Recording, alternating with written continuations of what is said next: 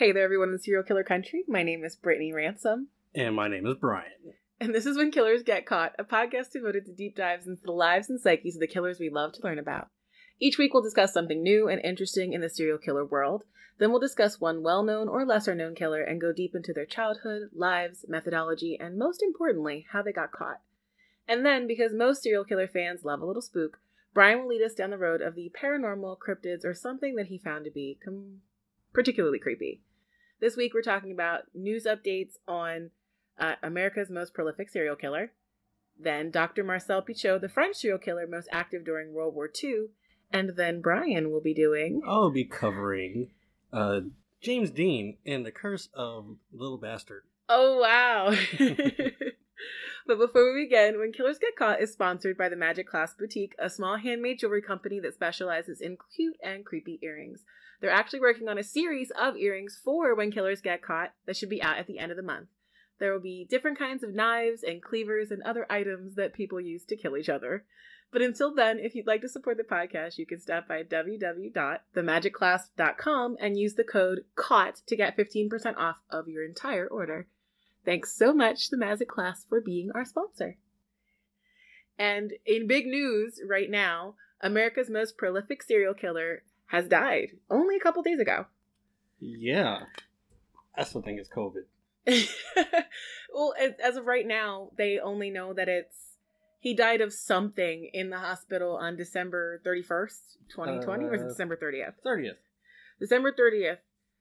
If you don't know who this person is, his name is Samuel Little, and he has 60 confirmed victims so far because they're still finding connections to people he murdered decades ago across the country. Yes, he's actually claimed to have killed 93. Yeah, and I guess that seems like such a small number because, we have our Ted Bundys and other people who claim to have killed over 100 women, but right. They all claim. Right, but they can never confirm those people. Here we have actually been collecting DNA evidence over the years, and we know it was at least 60. Yeah. Gotta love those DNA kits. And the ones that never get actually tested? Yes, those ones. That's so jacked up. But I don't know what else to say about this guy. He was a boxer, and you were just telling me before we started recording that he had a thing for necks. He had a thing for necks as an early child. What do you do about that when you're a child? I don't know. Just keep them away from me? Yeah, I'm not entirely sure. He had a thing for necks. He also had a thing for prostitutes. Those were the majority of his victims. People who he thought nobody was going to be looking for. And since he was, a boxer, I guess we're saying he was some kind of a celebrity. I didn't really know anything about him. Did you know he was arrested 26 times in 11 states? No, but what you did show me was the horrible, ugly photos of the women that he killed. He, drew pictures of them. Was it in prison? They're horrific. I don't know. I just saw them and I will have nightmares tonight. If anybody's watching this on YouTube, I will definitely throw up these photos on the YouTube video because they're horrible. They're I don't know, some sort of abstract vision of women he wanted to kill. Exactly. They're like children's crayon drawings of people who they know, but not really. And apparently he spent half his life murdering people from 1970 to 2005, which is wild because I feel like I don't remember hearing about him. I was only just getting out of high school when this guy when he got caught. And I was in high school. You're only a year behind me. Stop it. But yeah, apparently so far, California state corrections have only said he just died from something in the hospital. I was like, did he die from COVID? It has to be COVID. What else? I don't know. They have small quarters, there's no social distance. I can't talk. No social distancing in prison. No, not at all. One thing we do know is that he did used to knock out his victims with a hard right hook before he strangled them, which means that there weren't always obvious signs that the person had actually been murdered. Mm-hmm. Which is why we didn't know so many of them were, And I guess the FBI finalized, like, in 2019, or that many of his confessions were actually the truth. Really? Yeah. So my thought process is did he really actually kill all 93 then? I mean, that's a really specific number. But I guess that's the biggest thing. And he didn't even get arrested. He didn't even get arrested for being a serial killer. He got arrested for being for drugs. Yeah. And then they did a DNA test on him. And that's why we need to do all these DNA tests across America. That's why 23andMe, get the ancestry done. That is why I won't get the Ancestry DNA 23andMe thing done. Because I don't like that the government can just take your DNA. Okay, but it helps, though. I know that it's very conspiracy-y, but I still don't like that the government will just request your DNA. My God. There's something that people, they don't like that. Of course not. I feel like your DNA, your body DNA, should still be something that you have to use a request. I feel like if I ever get caught being a serial killer, ever, and it's through me doing like Ancestry or 23andMe, I'm like, oh, that's kind of cool. Okay. Whatever. No, you're not. No, you're not. All right. Well, what we're going to do right now is we're going to move into the main segment, which is that tonight I'm going to be leading you on a journey we're going to learn about a doctor by the name of Marcel Petiot, and he is a French serial killer. He's also been called Dr. Satan, and he was charged with 27 murders, convicted of 26, but he admitted to more than 60. The big thing that brought me to this guy is the way that he was caught, and the fact that he insisted until his death that all of his victims were Germans or German sympathizers. Okay. Right, so the thing is, if he had actually done that... If he had actually done that, he would have been one of those people we talk about in awe right now. Like, he's a Nazi. Yeah, look at this guy. He killed all these Nazis. How cool. Glorious bastard shit. Yeah, like those 3 women who used to lure Nazis into the woods and kill them. Like, he would be one of those people, but he's not. He's not. But we're going to start with the beginning of his life, which is that he was born January 17th, 1897. And like most serial killers, he had a lot of problems in his childhood. It starts out primary school. He has a lot of trouble with violence, inappropriate sexual behavior. And this one was really so good. He's 11 years old, okay? He brings his father's gun to school, propositions another 11-year-old for sex, and then shoots off the gun to tell her he's serious. Yes. But that didn't get him in trouble. But as a teenager, he begins small crimes, theft, destruction of property, that sort of thing. He gets arrested officially for the first time at 17, trying to rob a post office box. So, wait. I don't know why he would do that. Did he see something he liked? I don't know. Like, can you imagine trying to, like, steal from a blue post office box in America? No, you can't. Steal people's bills and Christmas cards? I mean, you can steal all my bills if you want to pay them. Go ahead. But either way, they recommend that he be evaluated by a psychiatrist. And this will not be the first time this happens in this man's life. Then they determine he's suffering from some mental illness, and they drop the charges. It's 1914 now. He actually gets expelled so many times during his school career that they have to send him to a special academy in Paris, and he graduates in 1915. So despite all of this, he joins the French army in World War I, entering service January 16th. Now, during the Second Battle of N, he gets wounded and gassed, and he begins to show the symptoms of what they call Vanna breakdown, which is post-traumatic stress disorder. It's the spring of 1917, so they mentally assess him again, and they send him in for treatment. While under psychological care, he gets arrested for theft, this time for stealing blankets, morphine, wallets, photographs, and letters from other patients. They dropped the charges after diagnosing him with something called mental equilibrium, neurasthenia, mental depression, melancholia, obsessions, and phobias. Now, I had to look these up because I've never heard of these diagnoses before. I just like melancholia. I know, right? So neurasthenia is this old-timey medical condition where pretty much you just get headaches, fatigue, you're irritable, disturbed. I feel like I have neurasthenia. I think everybody has that. That's a thing. That's just life. I don't know why this was a special term, but the mental equilibrium is interesting Now, this is a real thing right now, but back then, what they considered mental equilibrium was a condition where your mental state and the environment is off. So your brain is taking in stimulation from the world around you, but you are not interpreting it correctly. So pretty much he was having some sort of delusions. And then melancholia seems to be what we would call major depressive disorder. Oh, okay. Pretty simple. It was just super sadness is what they called it, apparently. Melancholia. You have been diagnosed with super sadness. I definitely haven't. Likewise, my friend. Okay, so however, being given 6 different diagnoses, this does not stop you from being called back during a war, because they sent him to the front lines of battle again in 1918. But this time, he's like, no, I'm done, and shoots himself in the foot. That's smart right there. Like, okay, front lines, no. Have me peel some potatoes or something. Or right? He could have done anything. He could have been a chef for the war. He could have been a radio operator. But no, send the crazy guy out front. He was fine. Yeah. So he gets put in a different regiment in September, and then they send him for a psych evaluation again. This time, they discharge him with a disability.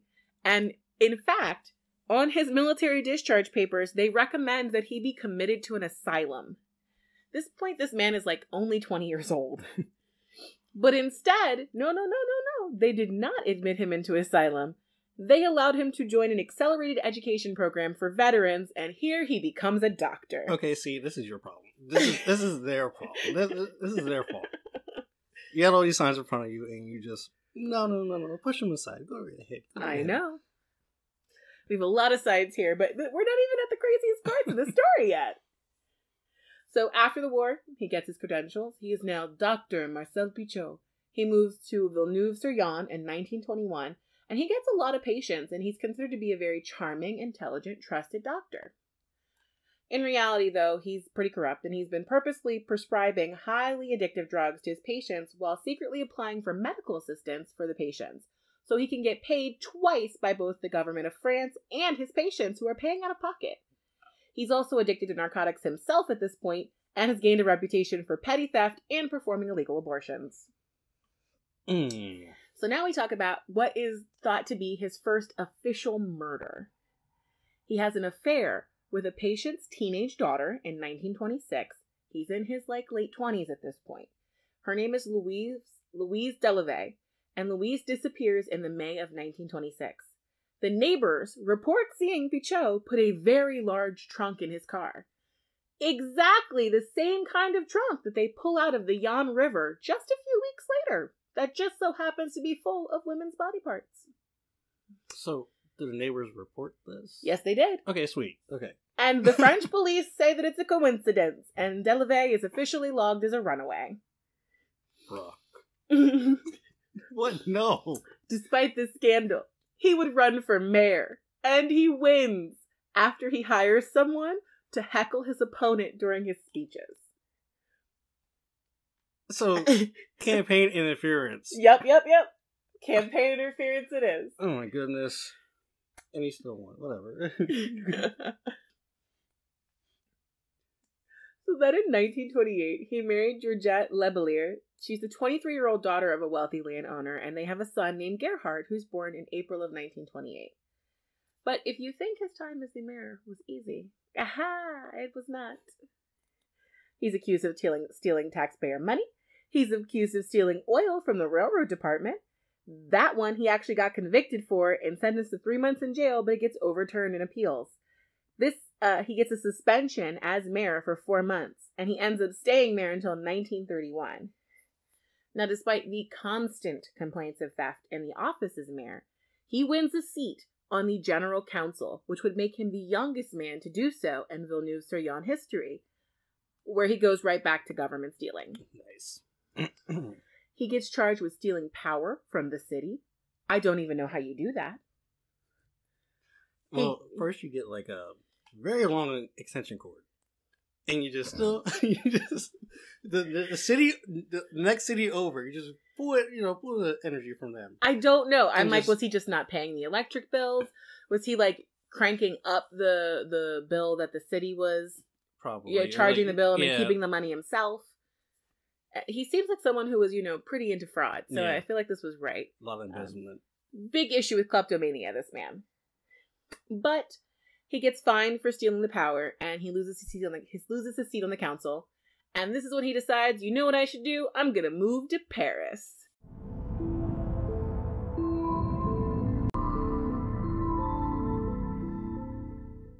Have you ever wanted to make a podcast? Well, it's pretty easy with Anchor.fm. If you haven't heard of Anchor, it's the easiest way to make a podcast online right now, and it's completely free. There are creation tools that allow you to record and edit your podcast right from your phone or your computer. Anchor will distribute your podcast for you so it can be heard on Spotify, Apple Podcasts, and many more podcasting websites. You can make money from your podcast, and you don't need to have a minimum listenership. It's everything that you need to make a podcast in one place. And it's super simple. Just download the free Anchor app on your phone or go to anchor.fm and you can get started today. Thanks to anchor.fm for sponsoring When Killers Get Caught.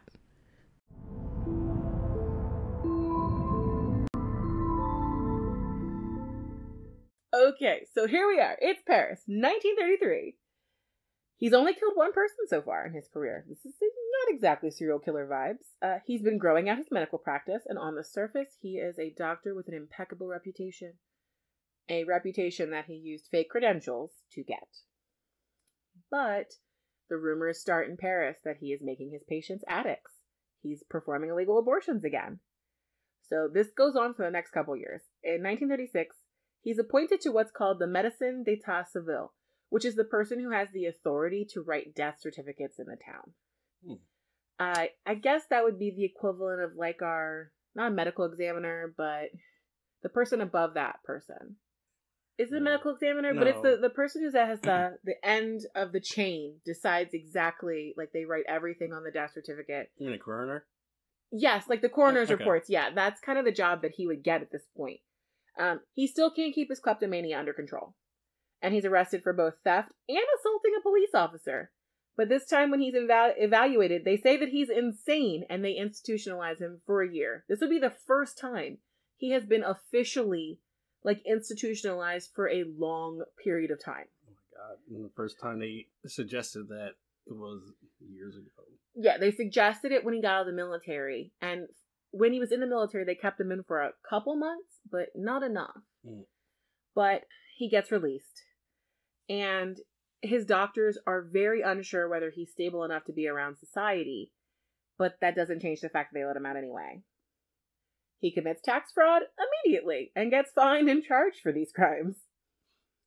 So by the time Germany invades France in 1939, this guy has a massive criminal record and a long list of psychiatric diagnoses. And the thing is, when the Germans first settle in France, he establishes himself as a member of the resistance, and he's actually doing really good things. He provides false medical records and disability certificates for people who are being forced into German labor camps. So essentially, he's creating these documents to say oh, this person can't do hard labor. Right. And he's helping them out a little bit. And the people who are workers, he treats them when they come back from the camps. But he can't stop overprescribing narcotics. And he would get convicted again in 1942. You need to stop doing crimes. Just stop. You're not good at it. You're not good at it. You keep getting caught. Yeah. Stop it. After this, with the big narcotics scandal of 1942, he takes on a new name. He becomes Dr. Eugene and sets up a false escape network for resistance fighters. Now, this is kind of where I think this is probably the scummiest thing I would say this man does. So, just kind of like in America during slavery times, we had the Underground Railroad. This was kind of the same thing, but for Jews and other people that the Gestapo were looking for. They created these kind of networks that were underground. Except Petiot's were all fake.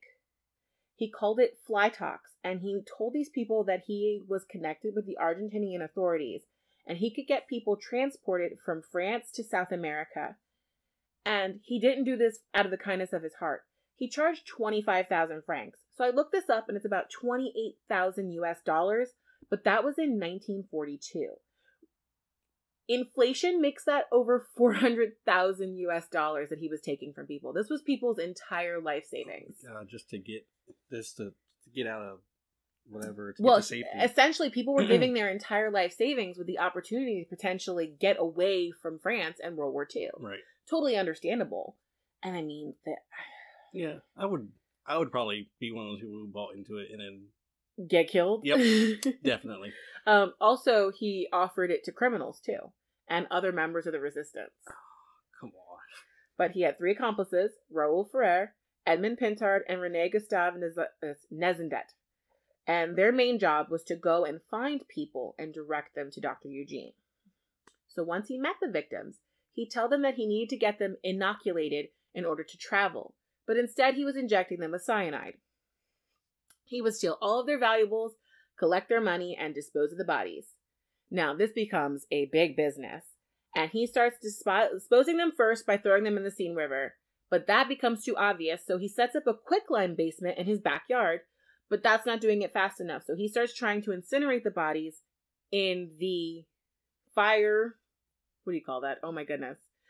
It would be like a boiler room type situation in a regular house. But this is the 40s, so I can't exactly remember what you would put it in. But he's incinerating these people in his basement. Oh, yeah. I wouldn't know what to call it either. I can't remember. Like a furnace? Yeah, like in the furnace in his basement, which is not logical at all because a furnace does not get hot enough to completely destroy a body. No. Like, bodies are cremated at 2,000 to 3,000 degrees, depending on the size of the person. But listen, this is what he's doing. And this is all happening in this house that he bought in 1941. That's down the street from the Arc de Triomphe. Do you know what that is? I have no idea. Okay, well, if you go to Paris right now, the Arc de Triomphe is those beautiful giant arches. Oh, yeah! Yes, one of the largest tourist attractions, both then and now. Oh my god, people are going to hate me because I don't know what that is. You knew what it was by looking at it. It was those really beautiful arches. That's the Arc de Triomphe. And I didn't know the name. It's one of the biggest tourist attractions in all of France outside of... Oh my gosh. Yes, the Eiffel Tower. You're being so silly. I was going to say, I don't know, the Louvre, the Eiffel Tower. Yes. But outside of the Louvre and the Eiffel Tower, these are the places you go when you go to visit Paris for the first time. So he's literally like a couple blocks away from the biggest tourist attraction in his city, burning bodies and dumping them in the backyard. Oh my god, so he's burning people right by, oh my goodness. Yes. There are people just walking around just like, what's that smell? Well, here's the thing though. This didn't exactly go on as long as he wanted it to. Our boy Marcel really struggles with keeping a low profile. And it isn't long before the Gestapo find out about him in this underground route. Now, they assume the doctor is a member of the resistance, and they try and set up a sting operation. And they force a prisoner, whose name is Ivan Dreyfus, to go to the network, and Dreyfus just disappears. I'm assuming he gets murdered by Dr. Petiot. And they keep trying until someone actually makes it through. And then they arrest Fourier, Pintard, and Nezendet. Now, after being tortured, they tell the Gestapo that Eugene is actually Dr. Marcel Petiot, and they pick him up too. So they decide here to release Nezendet, because I guess he must have been the one who turned first. Mm-hmm. They keep the others and Petiot and his wife in prison for, I believe, 8 months under suspicion of helping Jews escape. And they keep asking them, who are the other members of the resistance? Where are the resistance camps? But these people don't know because they literally aren't working with the resistance. It's all fake. It's all fake. Okay, look. Let me break it down to you, bro. Okay, look. Listen. It's fake. They're like, we don't know anyone from the resistance. We don't know. We were just using this to kill people. Okay, that's all we were doing. We just kill people. They finally all get released January 1944. Now, 2 months later, March 11th, 1944, Petiot's neighbors have had it up to here.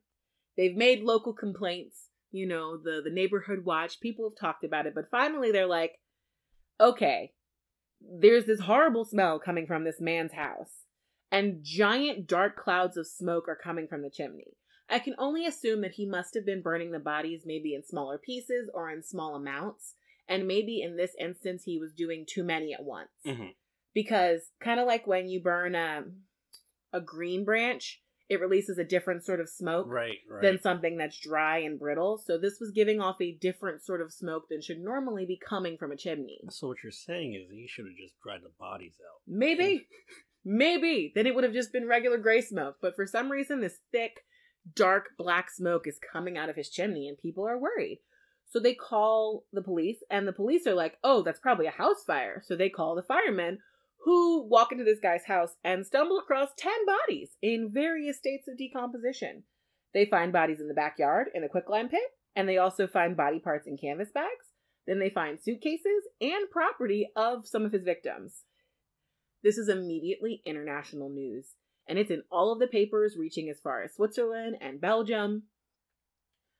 Petiot goes into hiding. He tells his friends that the Gestapo are after him for his work with the resistance because he killed German informants. Why are you always lying? Oh my God. Stop lying. I know. He moves in with one of his patients named Georges Rideau, and he lets his beard grow out, and he begins using many of the different aliases that he has during this time. But he settles on one. Henry Valeri. And how is one a Larry? Oh my gosh. What are you doing? You're making dad jokes? But he changed his name to Henry Valeri.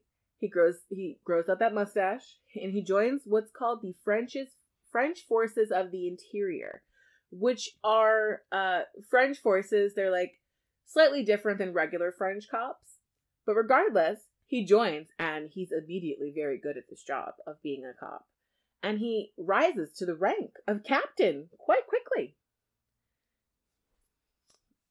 So, that fall, a newspaper called Resistance runs a story about Dr. Marcel Petiot and accuses him of being a German collaborator. Police begin searching for him again, this time very seriously. And they draft Captain Henry Valeri to find this dangerous fugitive. Now, Petiot's biggest mistake here in all of this is that he sends his attorney a letter asking the attorney to tell the public that the newspaper is full of lies. This alerts the police to the fact that Petiot is still in Paris. Until then, they thought that he had left town. A month later, October 31st, 1944, he is recognized and arrested in the Paris Metro, which is their subway. On him, he's got 31,000 francs, a pistol, and 50 different sets of false identification. I don't know if he was deciding to leave at this point, like he was trying to just dip, because as we know, we said 28,000 was about 400,000 US dollars. Yeah. So we're talking about 500K. He was ready to bounce. He was ready to leave. Yeah, he was getting out of there. At this point, they take him, they rip apart his house, and they find roughly the remains of about 26 different bodies. 26, 27, they're not quite sure. The trial is a big deal. It's a huge spectacle. And he swears that he is a member of the resistance and that he only ever killed enemies of France. He claims that he discovered the bodies in his home after he was released from the Gestapo, because he was in prison with the Gestapo for 8 months. And he was like, listen, just like you, they must have been, the other collaborators with me in the resistance must have left these bodies in my house. I mean, I let people stay there while I was gone. I have no idea where these bodies came from, officer. But the police check, and he actually doesn't have any friends in any of the major resistance camps. Some of the groups that he said he was a part of didn't even exist. And coincidentally, when he originally was interrogated, he admitted to killing 19 German collaborators between 1940 and 1945, but they decided to actually charge him with the evidence they found when they had pretty much pulled apart his house. And like I said, if you're watching YouTube, there's loads of pictures I'm going to be throwing up here right now. They ripped his house apart. There's loads of photos of him, like piles of stuff out in the streets. Like they were like, we're going to pull it apart. Unlike that movie we watched the other night where there was clearly a wall that needed to be ripped down because there were definitely bodies behind that wall. Was that last night? Oh my goodness. Yes. There were clearly bodies behind that wall. The French police were not having it. They were like, listen, there could be bodies in this wall and we're going to break them down. So ultimately they can only determine 26 different people from these remains. He keeps saying that 19 were part of the 65 enemies he killed. His lawyer tries his best to portray him as a resistance hero, but the jury and the judge are just not impressed. Probably because Petiot decided to taunt the prosecution during his trial. So not only is he, not exactly the smartest, but he's also real arrogant. Let me just poke that bear real quick. Mm-hmm. You look like you're taking a good nap. And here's the best part about this. Not only is he found guilty of murder for profit, they also charge him with 135 other crimes. And he is sentenced to execution by way of the guillotine. His last words on March 25th, 1945 were, "Gentlemen, I ask you not to look. This will not be very pretty." And thus ends one of the most ridiculous and incredible criminal careers I have ever read about in my entire life. Nice. Oh my goodness. Every time I kept looking up information about this guy, it was just, that's what I said to you when I was telling you about this, that there were so many opportunities in this person's life to direct this in a different location, to cut him off at the pass. You could have stopped this way before all this happened. And nope, let me just let this go. And there you go. Multiple people dead. I mean, even the situation with the teen girl who he was dating, and I have my feelings about how teenagers should not be dating people in their mid-20s, but whatever. Right. And we're not going to talk about that today, but just, he puts a trunk in his car, and the neighbors are like, hey, we saw him with a trunk like that one that you found in the river the other day. And the police just go, nah, it's just a coincidence. That's not you're crazy. What are you talking about? And I find that overwhelmingly, these cases, especially in the past, didn't get, we have so many unsolved cases and so many situations like this because the police were just like, what you gonna do? I don't know. The John Mulaney. Oh, yes. We could spend hours discussing the police in the John Benet Ramsey case and how they just didn't do anything. Yes. But no, it's that John Mulaney, when he did that one bit with the cops, and it's detectives from the 50s, and he's like, and they're like, that's a puddle of blood. Gross. Someone mop that up. Anyway, back to my hunch. It's really accurate. The police in the past I don't know what police work was back then. I don't know. I can't tell ya. I think it was just drilling darts at boards. Ooh, yes. Yes. That lets you know. And then you have to, from the pins you put in the board, you have to wrap a little yarn around it and then draw a connection to another spot. That's exactly what needs to happen. Charlie Day, let's go. All right. So this next part of our podcast is part of the Creeps with Brian. I think that's what we're calling it. We're calling it something. That's at least your TikTok name. There you go. Creeps with Brian. Goodness. It's all you now. Okay, so today, I will be telling the story of James Dean in his car, his 550 Porsche Spider little bastard. This is a big deal. I think I've heard a little bit about this in the past. Oh, I hope so. Didn't certain people have it and bad things happen to every person who owned it? That's some speculations, yes. Okay. There are some claims on this, yes. Okay, I'm ready to be spooked. Yes. I'm ready for the spook. All right, so for those of you who don't know who James Dean was, he was an American actor. His full name is James Byron Dean.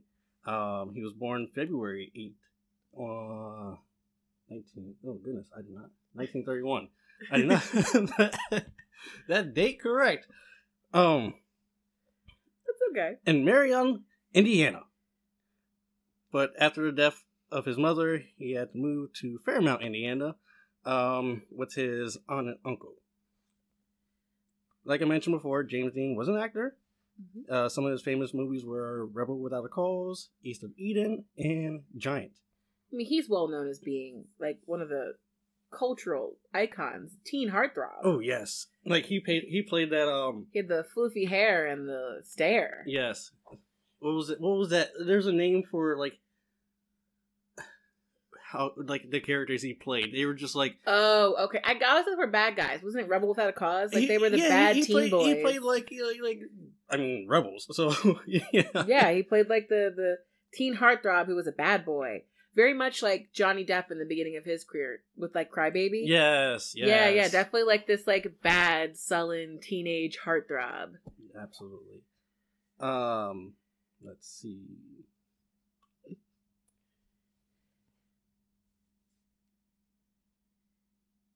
So Rebel Without a Cause and Giant were both released after his death. Oh wow, I didn't know that. Yes. They were both released after his death. That's like the big movie he's known for. Which one? Rebel Without a Cause. Oh yeah, definitely. When I think of him, I think of that movie. The Giant came out after that one, 1956. Okay, wow. When did he die then? 1955. Okay. Yep. Dean became the first actor to receive a posthumous. Posthumous. Posthumous. It's posthumous. Oh. Huh. Academy Award nomination for Best Actor. Oh, okay. And remains to be the only actor to receive 2 posthumous acting nominations. Okay, did he win though? Not sure. Probably not. If you didn't notice it in your research. Yeah, no, it did not come up. That there's nominations. They're like, yeah, he got nominated for Academy Award after he died, but we're not going to give it to him. Yeah, I mean, hey, he got nominated. That's that's basically all that matters. Just like many people, he had more than one passion in life. Okay. So he was actor and, well, I kind of have an idea. Since the cars were such a big deal here. Was he a driver or a racer? Yeah, his passion was going fast, like Ricky Bobby. Oh. Gotta go fast. Gotta go fast. Like Sonic the Hedgehog. I was just about to say that. Gotta go fast. It was a great movie. So, he had a thing for Porsches. Okay. One of his first Porsches was a 356 Super Speedster. I couldn't tell you what that looked like because I don't know cars, but I'm here listening. Neither do I. So I don't know a lot about cars, but I know like if it's a Porsche and it has the words Super Speedster in it, must be good. It must be good. Must be fast. It's the kind of car that a really like well-known Hollywood actor could buy. Right? Yeah, that's what Gotta go fast. So he had attended racing events before and after Rebel Without a Cause. Mm-hmm. Having success in his races with the Super Speedster, he sees another Porsche. Okay. And this one would be his 1955 Porsche 550 Spider that he named Little Bastard. Okay, so this is the car that everyone wanted. Yes, it is a beautiful car. Oh, okay. It's fuck. Okay, let me look it up. I want to see the Little Bastard. Like I'm into old cars.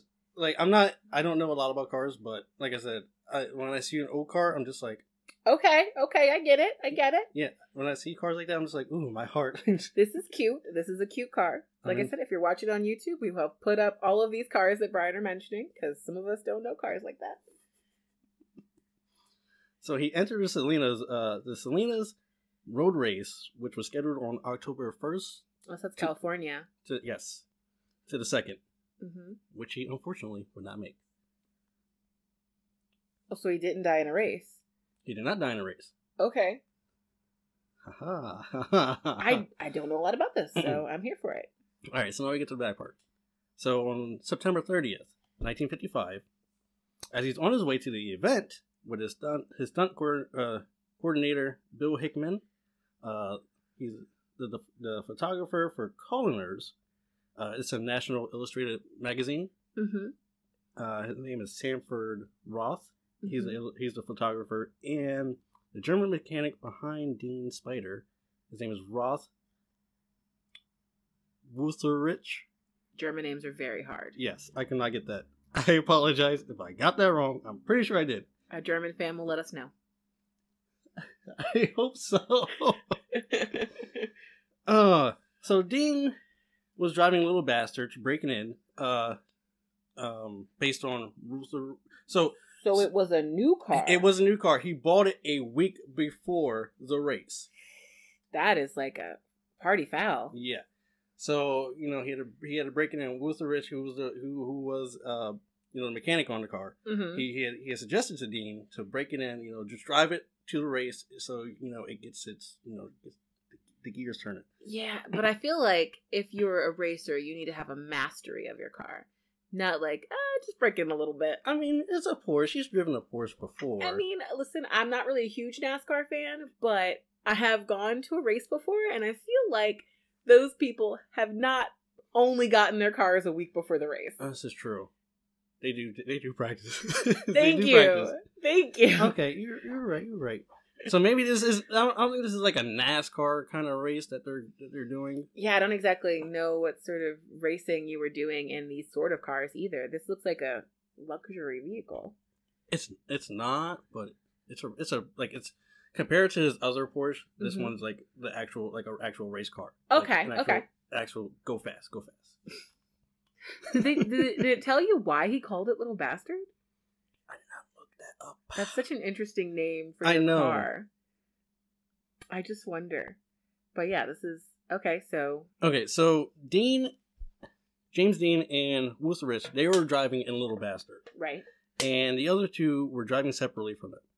So, earlier that day, at, I think it's 3:30 p.m., mm-hmm. Dean has gotten a speeding ticket on his while driving Little Bastard. Okay. It was 3:30. So next part wasn't that surprising. The next part that's coming up isn't that surprising. Okay. So the crew was on their way to the event, going down Route 46. Another car was entering the intersection in front of Dean. Pretty sure the car cut Dean off. Like the car did not see Dean coming on the road. It was a Ford 2-door. Okay. Now, if you look it up, it's actually a nice car too. Okay. Yeah, but that's the thing with him not being a seasoned racer. So, compared to the Ford, the Little Bastard was a lot smaller, like closer Low to the ground. Yeah. So, I can tell. I can see how the Ford didn't see the spider coming up, but imagine being the person who killed like James Dean. Oh, you would feel so bad. It's like in the other guys when what's his name? The Yankee Clipper. Okay. So, have you not seen? Sorry. Oh goodness! Everybody, whoever has seen the other guys, you know what I mean. Like it's like the Yankee Clipper, basically. Like you shot Derek Jeter and it's like you ruined their season. Thanks a lot.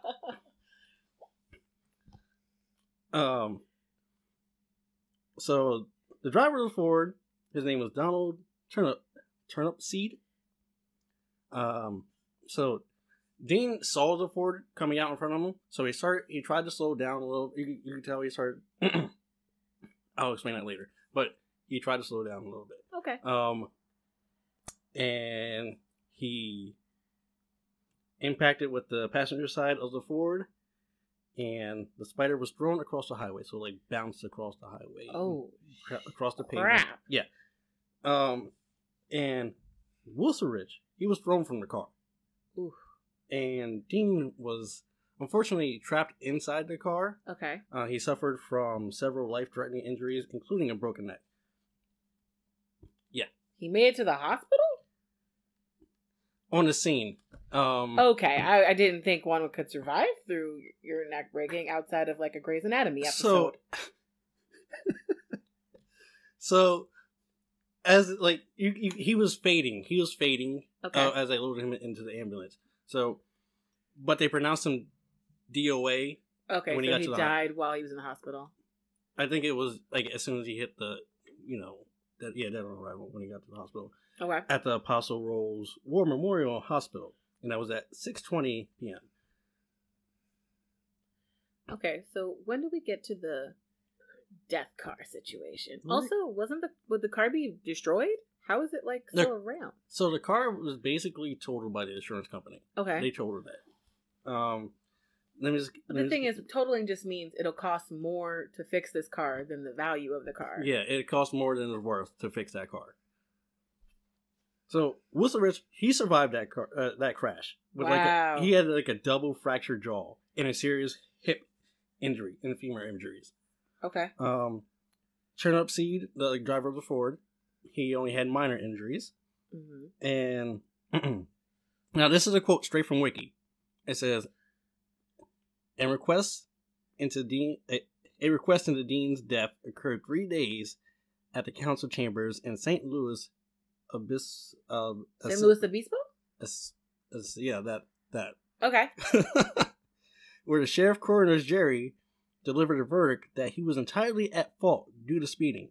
That Turnip Seed was innocent of any criminal act. However, according to an article in the Los Angeles Times of October 1st, 2005, a former California Highway Patrol officer who had been called to the scene, his name was Ron Nielsen, contradicted reports that Dean had been traveling at 90 miles per hour, stating the wreckage and the position of Dean's body indicated his speed at the time of the accident was more like 55 miles per hour. So they're trying to blame him speeding based on a car that he was driving, I think. Okay, but here's the thing, okay? Dialing back into that thing with NASCAR, the thing that I used to like about watching those races is that there would be an accident, right? Oh, this makes me seem like such a terrible person. But like maybe one person would like hit the wall or something, and then every other driver on the road would avoid them. It was actually like masterful driving. And that's what being a skilled racer is. Like incredible crashes, things flipping, all this stuff happening, and nobody's dead. Exactly. Like, it's incredible. But a person who doesn't know what they're doing, driving at 90 miles per hour, you're gonna kill somebody. But he wasn't. He wasn't? No, he wasn't. That's what the officer that came on the scene, he contradicted the coroner. Oh, because he was on the scene, he could tell how fast he was going. Right. So he said he wasn't going 90 miles per hour. He was going like 55 miles per hour. Okay, that's normal then. So he had, like, you could tell he slowed down because he saw the Ford coming out of the road, out in front of him. And did he slow down enough? 55 miles per hour. I mean, that's still going like 60 on the highway. It's not that slow. You need that 6 car lengths. This is true. Speaking as the one who doesn't have a driver's license. So apparently he was trying to slow down, but obviously he didn't slow down enough to avoid crashing into the side of the Ford. All right, we have a crash. So he dies. Tell me about Little Bastard. Okay. So yeah, we're getting to the haunted part. So we're getting to Little Bastard. So as a disclaimer, let me just state that the whole curse of Little Bastard may have just been made up by an attention-seeking individual. He was just listen to this, okay? We'll get to him soon. Okay. So September 23rd. This is a week before Dean's accident. Okay.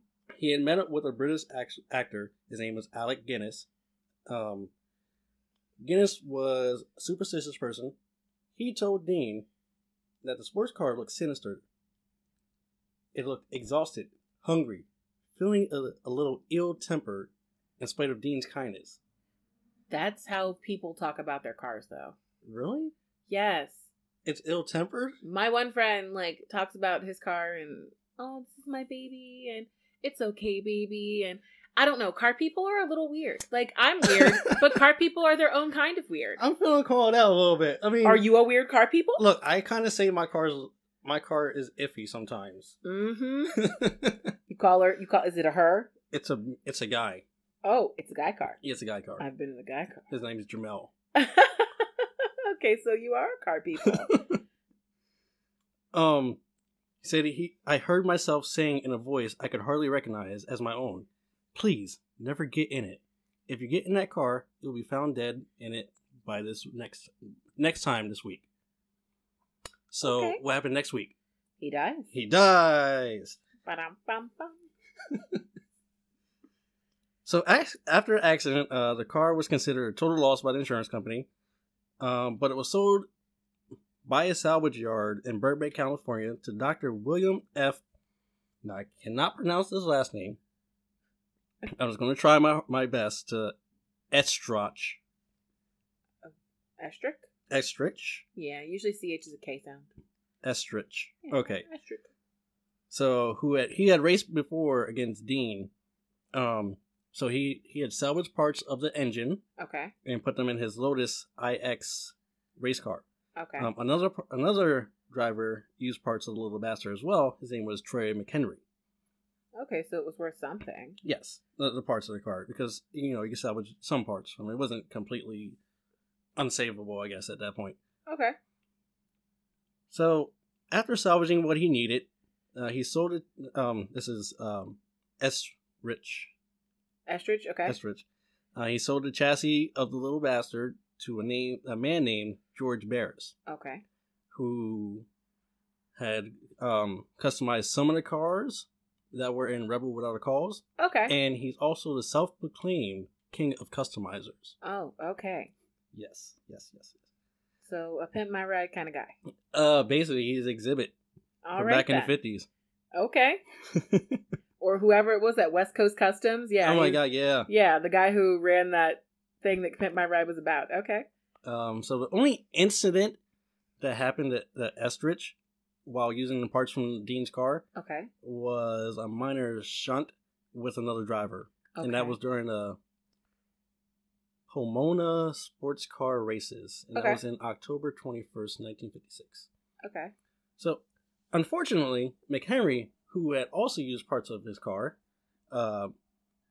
he was using the back swing arms of the little bastard. Okay. I know you don't know about cars. I'm guessing the little back bumpy things? Keep going. It's all right. Someone out there listening to this knows what you're talking about. They hold the rear end of the car. Okay. So I think you're kind of right. I'm just looking at the picture of the car, and I'm like, those little bumps, those little back bumps. The back bumps? The little butt of the car. Okay. Oh, goodness. Okay. So he was in the same race as Estrich.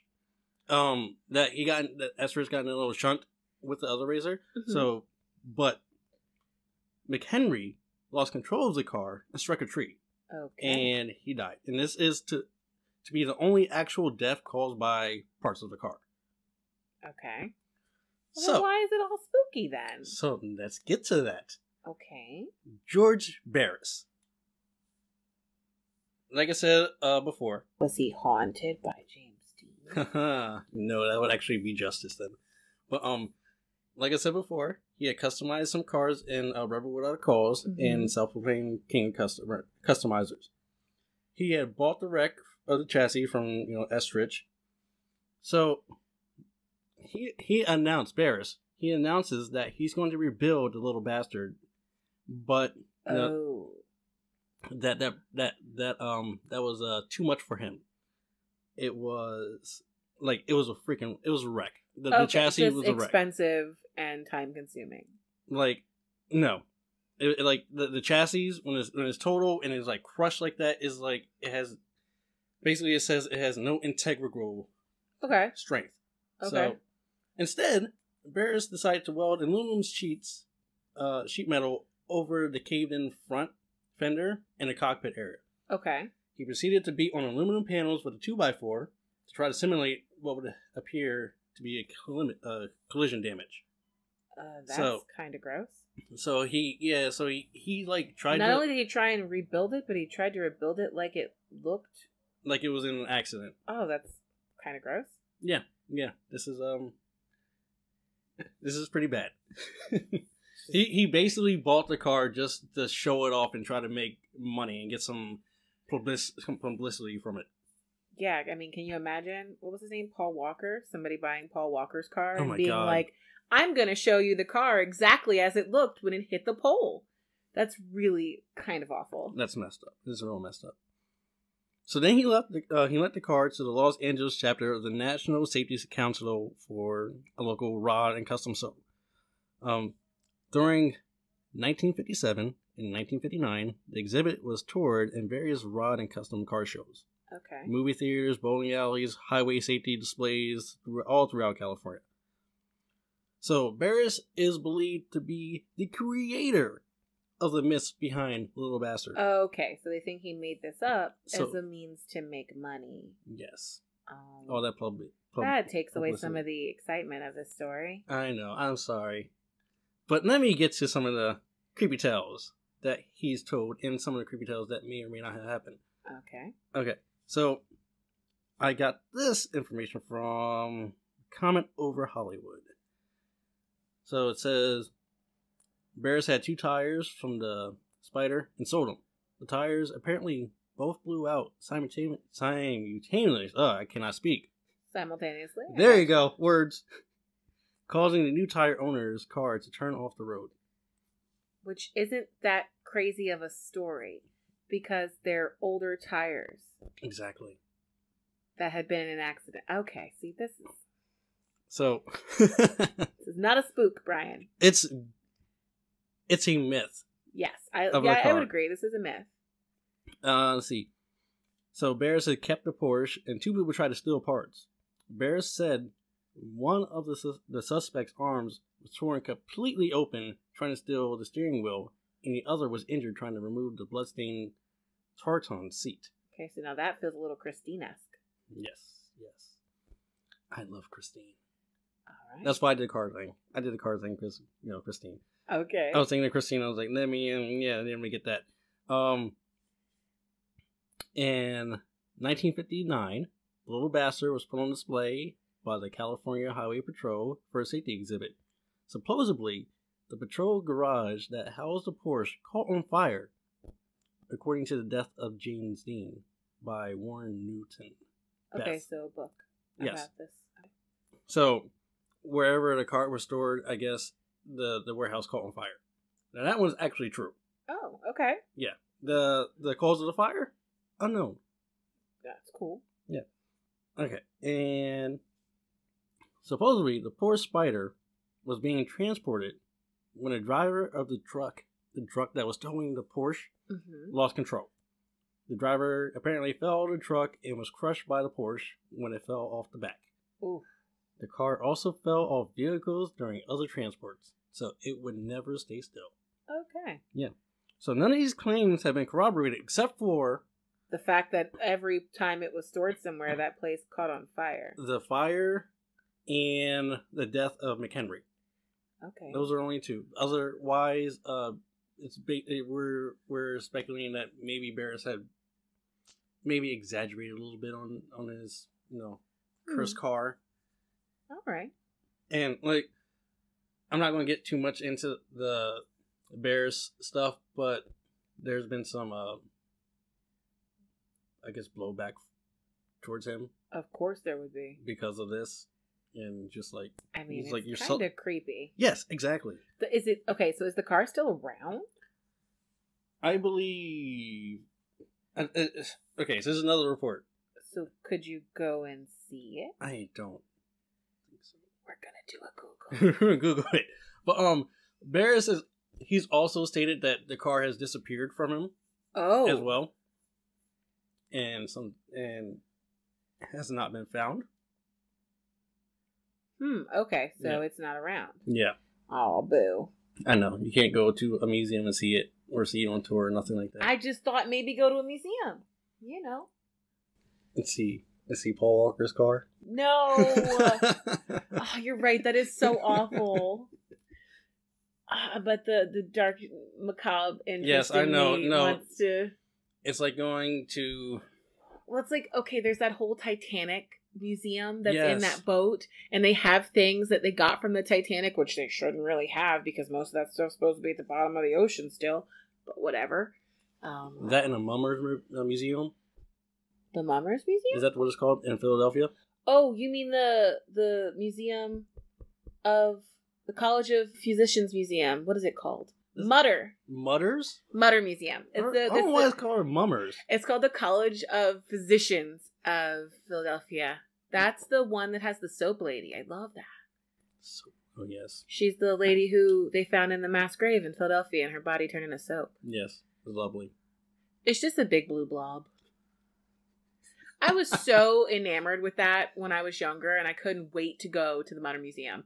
And I was just like, it's a big blue blob. But interestingly enough, they did a X-ray, not an X-ray, an MRI recently, and her skeleton is in there. Really? Yeah. It didn't dissolve or anything into the... It's still there. Wow. They also used to have what's that guy who's the Russian? He was like, they thought he was a wizard. Rasputin? Yes. They had his penis for a while. Really? Yup. It's back in Russia now, though. It's Of still course. weird that that's a thing that people want to see. Look. And strangely, I would like to see it. If you got it, I want to see it. It's just like, is this a magical penis? Yes, he's a wizard. You're a wizard, Harry.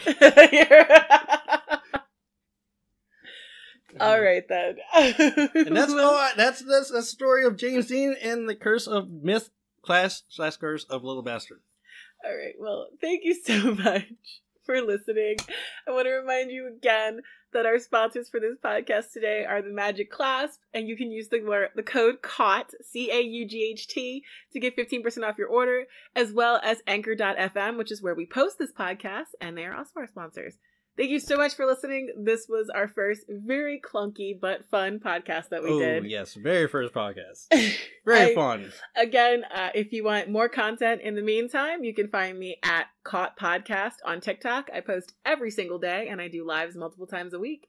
And you can find more from Brian at Creeps with Brian, but he doesn't post a whole lot. I'm trying to make him do that. Tell more spooky stories. You have the voice for it. I'm on TikTok, Creeps with Brian. Look me up. I'll post more if I get more followers. There you go. Okay, so follow Brian on Creeps with Brian on TikTok so he can tell us spooky stories. All right. Everyone, you have a great evening or morning whenever you might happen to be listening to this. And thank you for listening to When Killers Get Caught. Bye-bye.